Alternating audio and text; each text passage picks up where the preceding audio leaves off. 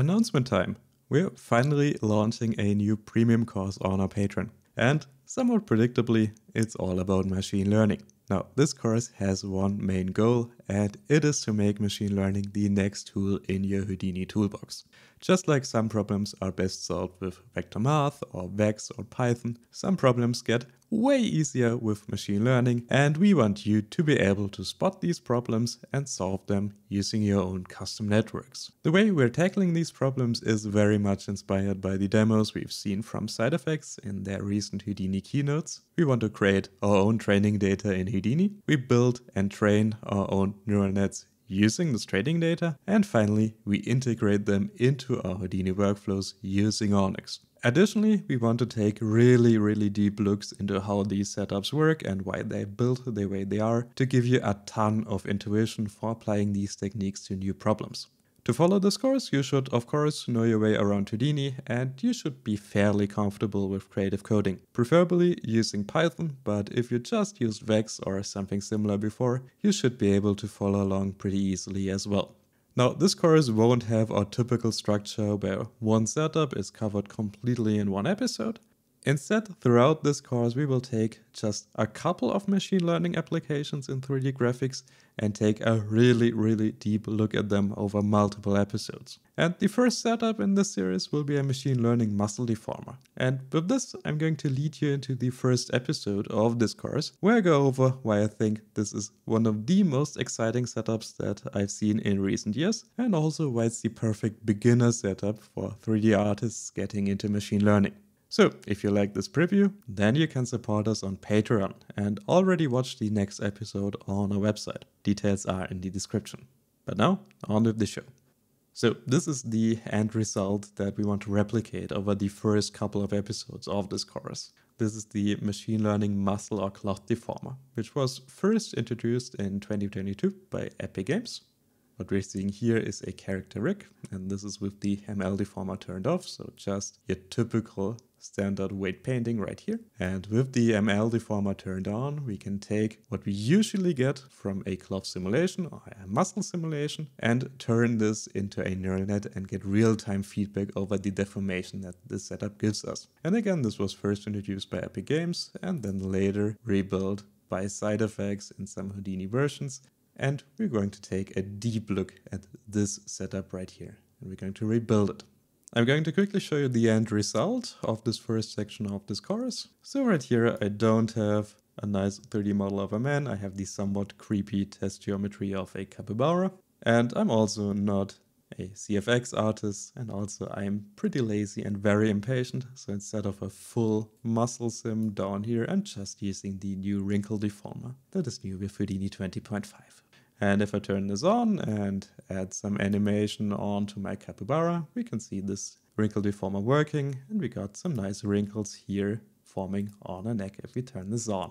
This is the simulation setup, and what we want to do over the next episodes is turn it into this, admittedly, a bit larger setup right here, which does not use the wrinkle deformer down here. It uses a neural net in here to do the same thing. And if we check the before and after, we can see, while they are not quite the same result, we do get very close with a machine learning setup right here. And the main advantage we get by using a machine learning model here is speed. Let me quickly demonstrate this. I'm first going to highlight my wrinkle deformer down here. And also you can find the seed file in the seed file download and also test this on your machine. But if I play this now and just take a look at the frame rate down here, we get a very respectable around 20 frames per second with this wrinkle deformer. However, once I switch to my machine learning deformer, now this really has a huge speed up. We're getting around 4 to 5 times the speed as with our standard simulation in here. And the very interesting thing with the setup is that this cook time down here, these frames per second, won't change if I plug in,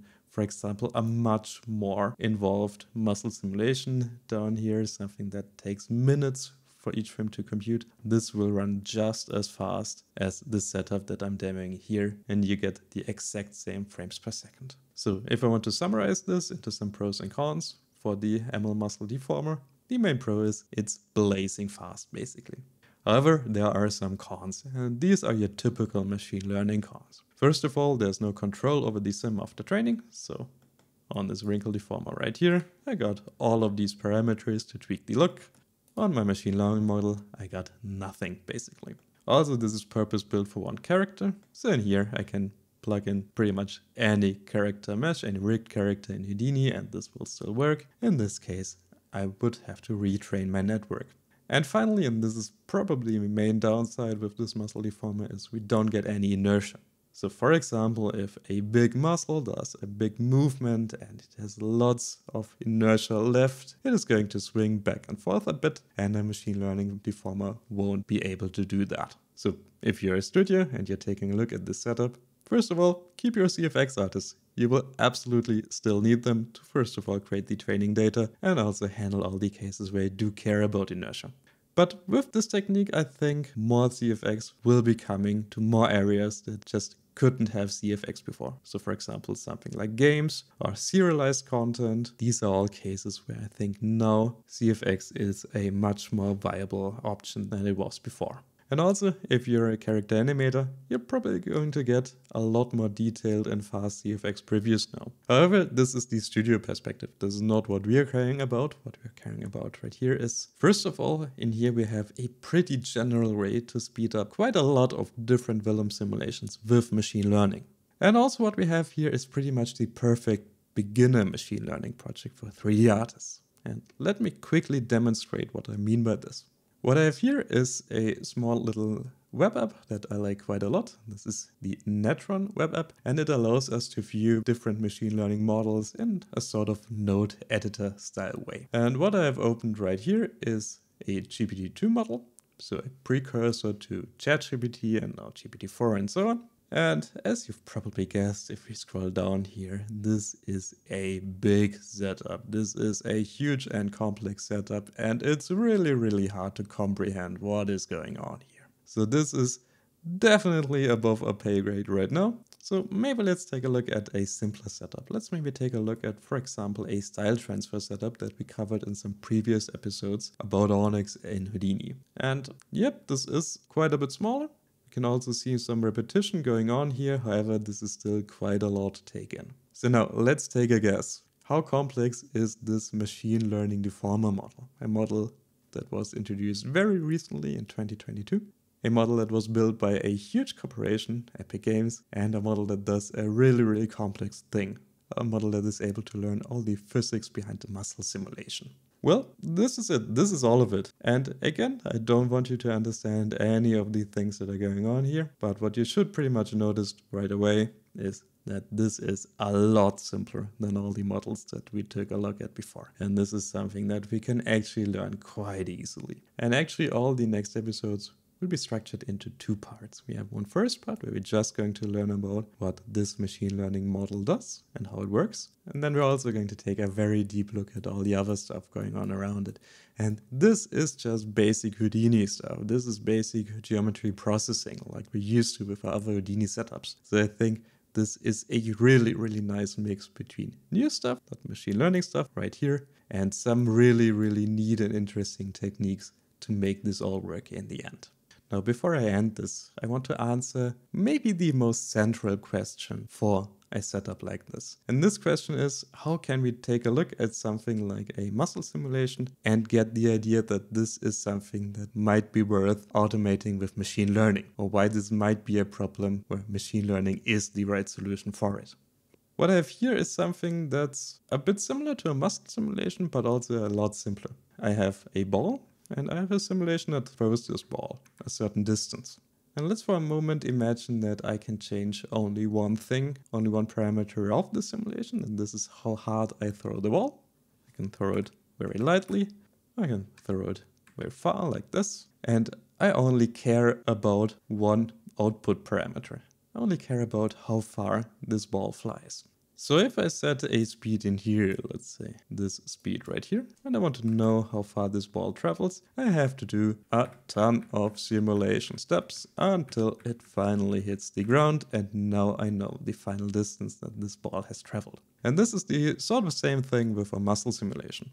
The thing I'm going to put in is a pose of a character, And the thing that I want to get out is I want to have some wrinkles on a character cloth or character skin, or some bulges where some muscles are tensing up. However, to get to that result, I still have to do all those simulation steps in the middle, which I don't really care about, but they are necessary to get to this one result that I care about. So how could I make this easier? Well, the main idea here is, instead of throwing just one ball, maybe I throw a ton of balls, all with different initial velocities. And this might look something like this. And now, once I've thrown all my balls, I can build a diagram where I have the speed with which I've thrown each ball here on the x-axis, and on the y-axis I have the distance that each ball has traveled. And if you take a look at all our balls and how far they traveled, we get this really nice distribution right here. And what this allows us to do is basically to draw a curve in here in this distribution to find a function that describes for a certain speed, a certain distance traveled. So now that I have this function, that I have found this curve that matches all the balls that I've thrown, now if I want to know the distance that my ball will travel if I throw it at a certain speed, I don't have to do all those simulation steps. I can simply check this speed here on my x-axis, I can go to my y-axis and now find the distance. And there will be some error, but again the error should be quite manageable in this case, and we should get a pretty accurate result for a distance of a ball. And this is basically the same thing that we're trying to build with our muscle deformer. Now, instead of one single parameter that we're going to put in here, we're going to put in a lot of parameters that describe a character's pose. And we're also not going to get one single value out.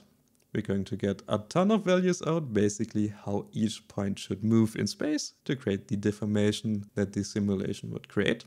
But the core idea stays the same. We want to find this central function that describes our simulation without actually simulating. Now, this won't work for any case. So for example, we could reimagine our setup a bit. Let's say instead of throwing a ball, we throw maybe a cube. And if we replicate the same experiment as before, yeah, we sort of get the same result, but now also, since these are cubes, they can hit the ground at a funny angle and jump into some random direction and really introduce a lot more randomness into our setup in here. And also, if we graph this again, we still sort of get a curve, but again, we have a lot more outliers in here. And the result that we're getting in the end won't really match the result of our simulation right here. And this is sort of the same thing with a wrinkle deformer. If, for example, we would try to create some very loose skin, some skin with lots of tiny wrinkles. And I'm sorry for this wrinkly capybara in here. This is just a good example. It's just also very creepy.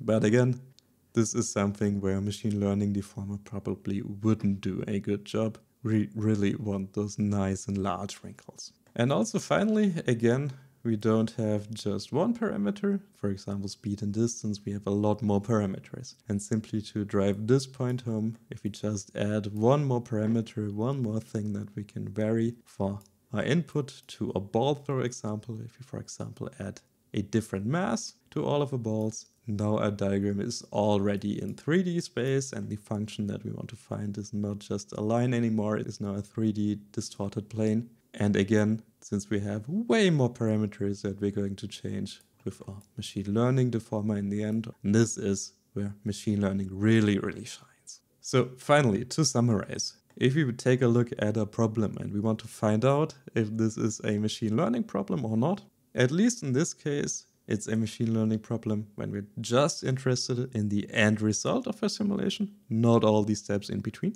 And it's a simulation where there's not too much randomness. So for example, if we're throwing balls instead of cubes.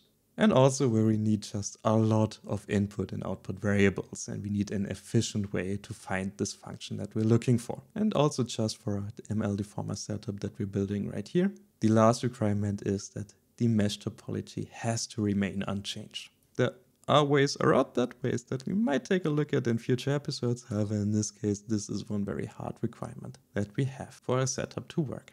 But with this introduction done, I think it's time to end this episode. And in the next episode, we're going to take a look at why this setup, this network that in the end drives all of our muscle simulations, looks the way it does. And we're going to build a pretty nice and simplified version of the setup completely in Houdini, and then after that jump into Python to actually build it with a machine learning library. But until next time, it's cheers and goodbye.